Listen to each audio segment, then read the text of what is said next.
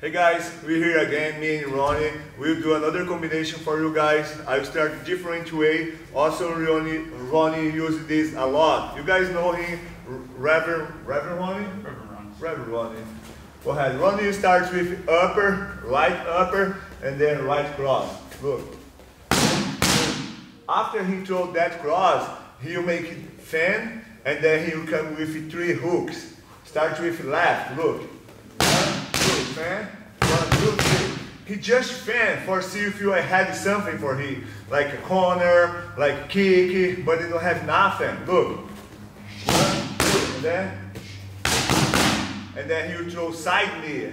He hits my face 3 times. Look, I open my arms, I open my elbow for defense my face with the hooks, and then I come in with my knee. That's hurt a lot. Look, I start everything again.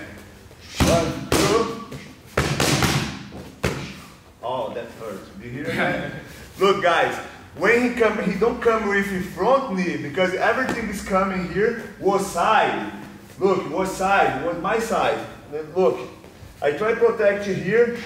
I open my I close my elbow, and then I open my ribs for him.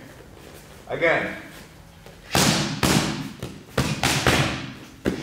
You guys also can jump before do that knee, like side. Okay, just do the knee in my belly. Oh, again. Make a little bit more high your heel. It's important, guys. For you guys, make sure your knee go the right way.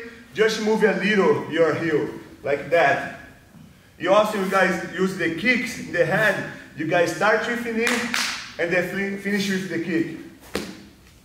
He don't know, I can go here and then switch, but I talk about the knees, and then I go with my knee in his belly. If he step back, just step back. I move for kick, I change for kick. And then let's go break down that combination. Up and cross, 1, 2, 3, side knee. Awesome. Make a jump now, here, just jump in the come. Oh, amazing. Let's do one more.